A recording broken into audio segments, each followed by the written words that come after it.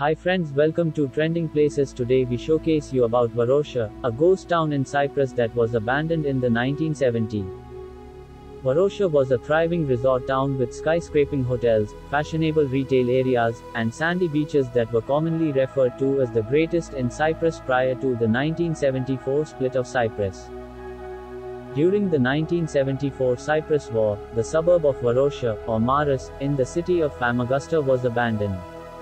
The invading Turkish army walled the area off, and it has remained that way ever since. It appears to be locked in time, with clothes remaining on store shelves, residences and vacation rentals unaltered in nearly 50 years.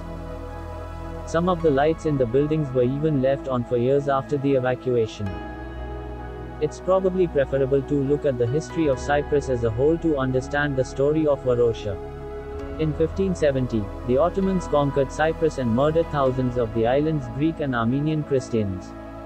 The millet system, in which non-Muslim peoples were governed by their own religious authorities, was implemented by the Ottomans.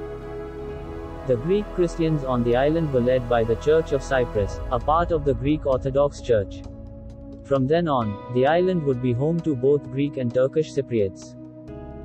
Many people called for a union between Greece and Cyprus after the Greek War of Independence in 1821. Enosis, as it was known, was fueled by years of Ottoman neglect and extreme poverty. Following the Russo-Turkish War, Cyprus was leased to the British Empire during the Congress of Berlin in 1878. It was also at this Congress that Austria-Hungary seized control of Bosnia and Herzegovina.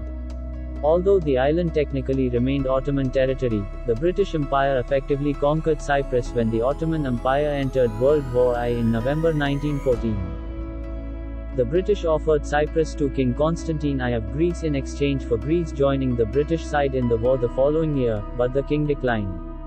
The Turks relinquished their claim to Cyprus after the war, and it became a British Crown colony in 1925.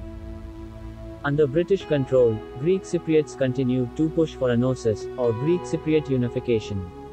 Ethniki Organosis Cyprian Agoniston, or National Organization of Cypriot Fighters, started an armed fight to break free from British authority and combine with Greece. Fearing that they might be forced into union with Greece against their will, Turkish Cypriots began to advocate partition as the best possible conclusion. Following an agreement between Britain, Greece, and Turkey, Cyprus gained independence on August 16, 1960. Violence broke out between the two factions not long after. In 1964, Turkey planned to invade the island to safeguard the Turkish minority, but US President Lyndon B. Johnson warned against it, believing that the Soviet Union might intervene on Greece's behalf. In response, King Constantine II dispatched 10,000 men to Cyprus and called for a quick union with the motherland. President Makarios III of Cyprus was deposed on July 15, 1974, in a coup staged by the Greek military junta. Their objective was to compel the country to join the Greek Federation. 5 days later, on July 20, 1974, the Turkish army invaded the island to restore the constitutional order that had been agreed upon in 1960. The Turks took control of an area stretching from Kyrenia on the northern coast to the Turkish sections of Nicosia's city.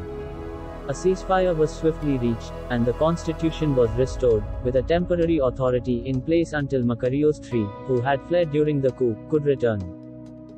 Despite the ceasefire, on August 14, a second Turkish invasion occurred, this time taking more area in the northern portion of the island, including the city of Famagusta. Varosha was evacuated and sealed off at the time of the invasion. Varosha had once been a wealthy tourist destination with hotels, restaurants, and pubs. It was popular among North and West European travelers, as well as wealthy Greeks. The majority of Greek Cypriots escaped the fighting between the Greek and Turkish soldiers in Famagusta during the Turkish invasion, aided by the British military, who had maintained outposts on the island since it was a crown colony. Many people fled to Parlimni, Virainia, and Larnaca in the south. The Turkish army surrounded Varosha with barbed wire and refused to let anyone in. Following the assault, the island was divided into a UN buffer zone. In the north, 180,000 Greek Cypriots were expelled, while in the south, 50,000 Turkish Cypriots were relocated. The UN took control of Nicosia Airport, which is located in the buffer zone. The Turkish Republic of Northern Cyprus declared independence from the rest of the island in 1983. Except for Turkey, it is not recognized by any UN member. Prior to Cyprus joining the European Union, a peace proposal proposed by UN Secretary-General Kofi Annan was submitted to a referendum in 2004.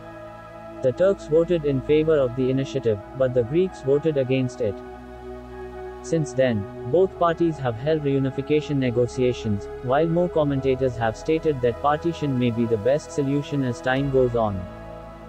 Varosha, a once sophisticated coastal resort in Cyprus's restricted zone, is now available to guests again. International celebrities such as Elizabeth Taylor, Richard Burton, and Brigitte Bardot have stayed in the Famagusta hotels. The Turkish government has reopened the ghost town to tourists. Since the beachfront sector of Turkish Cyprus was partially reopened to the public in 2020, more than 200,000 tourists have visited Varosha. Hope you have enjoyed watching the video. Do like and subscribe.